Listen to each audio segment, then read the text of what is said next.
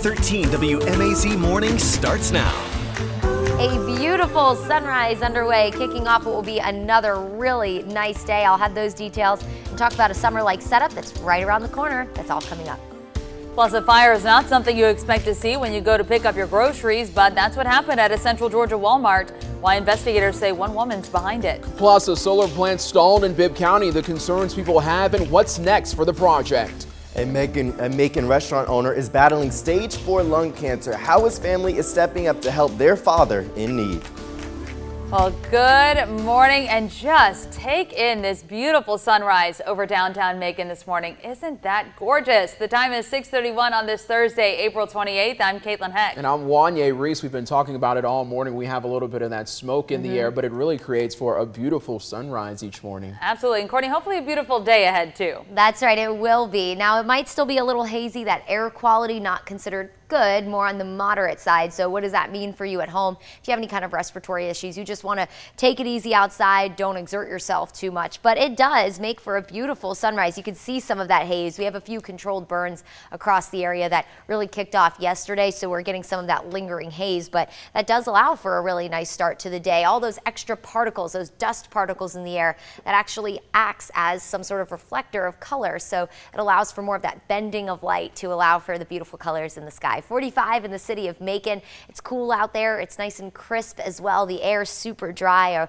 really comfortable start to the day. 49 in Gordon, 48 in Warner Robins, 50 in Montezuma, 48 in Forsyth and in McRae, and 47 in Sandersville. Humidity area-wide, dry, really nice morning, and that will lead to another beautiful day with lots of sunshine. Temperatures by your lunch hour in the mid-70s, and we'll top out in the low 80s today. Now, we'll stay dry through the end of the work week, so tomorrow, but rain does return for the weekend. I'll have those details in a few minutes. Thank you, Courtney. We start this half hour with news out of Forsyth, where a woman is arrested after a fire at the Walmart. The city's fire department chief says no one was hurt, although some merchandise did get damaged.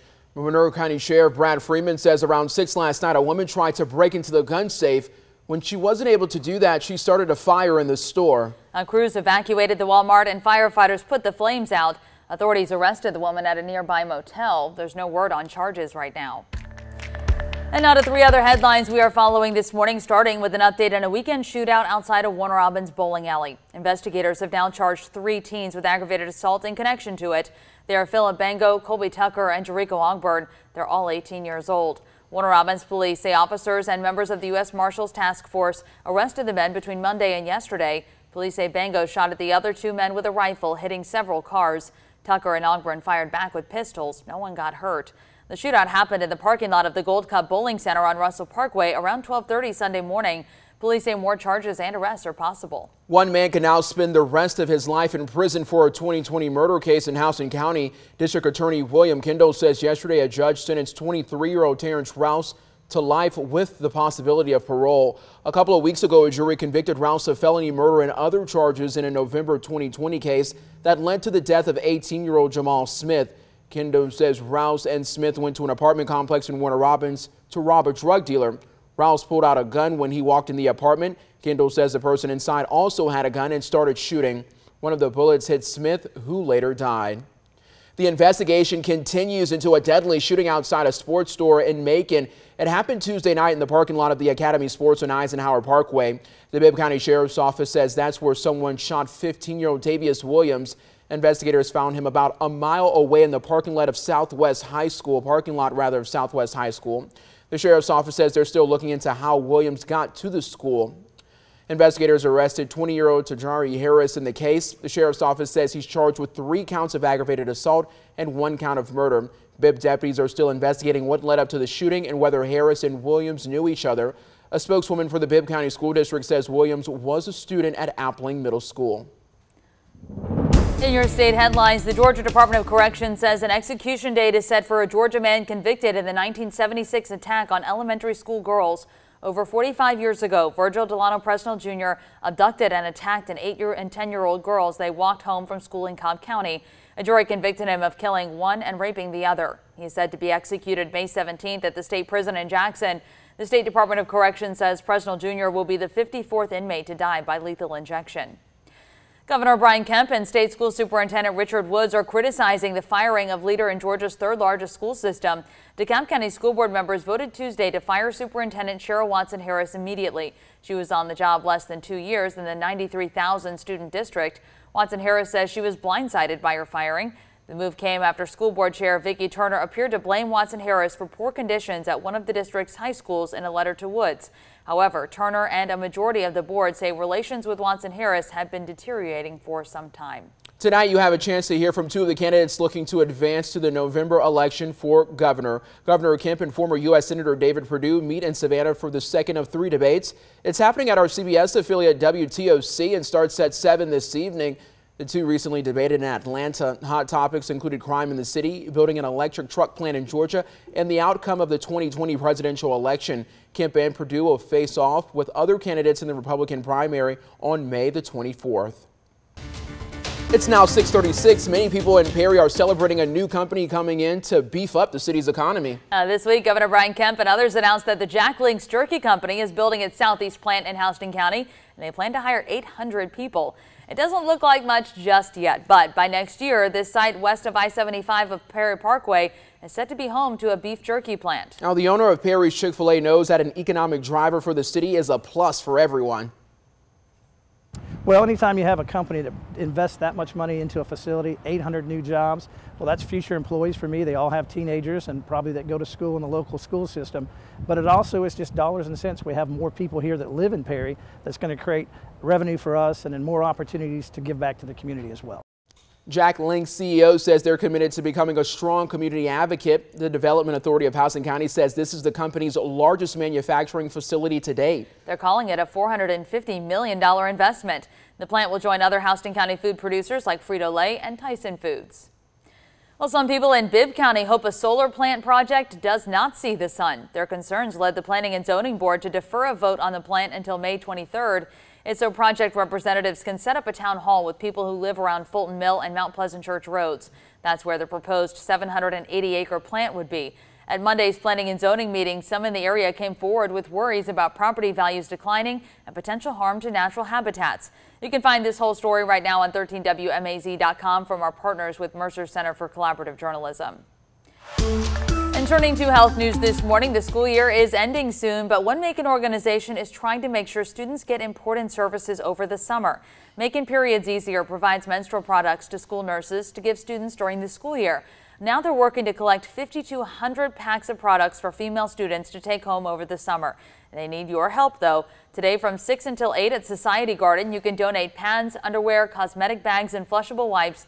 They'll be also celebrating their 3rd anniversary with a silent auction. Today, you can help give the gift of life through blood donations. Macon Volunteer Clinic on Rogers Avenue will host a Red Cross blood drive.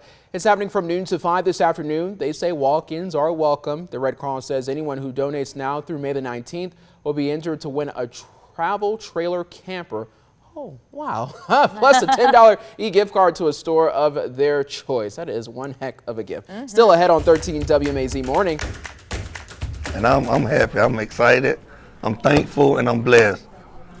Meet the guy who Central Georgians are praising his services in our new series, Service with a Smile. It's part of a new series that we're introducing. That story, it's coming up at 6:48. But right now, your time is now 6:39 a.m. I can't wait to see that story. Yeah, Madeline, our very own Madeline, she's been working very hard on it. I'm proud of her, and I cannot wait to see it. I know, and it's good that we're celebrating those people who just go to work every day just to make people happy. Exactly, and I feel like this is definitely something that Courtney does every morning, but sometimes she is the bearer of bad news with this forecast. Yes. And unfortunately, I'm not going to be the bearer of the worst news, but maybe not the best news. All about perspective. That's right. Thank you. It's all relative. All right. This morning, though, really a beautiful start to the day.